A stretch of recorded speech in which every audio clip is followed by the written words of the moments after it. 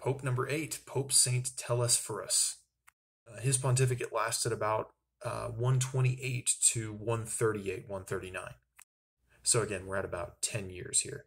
Again, we get a little bit about him from St. Irenaeus in his letter against heresies.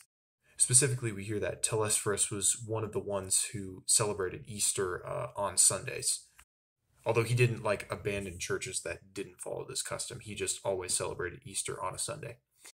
St. Irenaeus also says that he suffered a glorious martyrdom under the Emperor Hadrian. So not only did he help establish tradition, but he also was praised by another martyr for his own martyrdom. Clearly someone to look up to.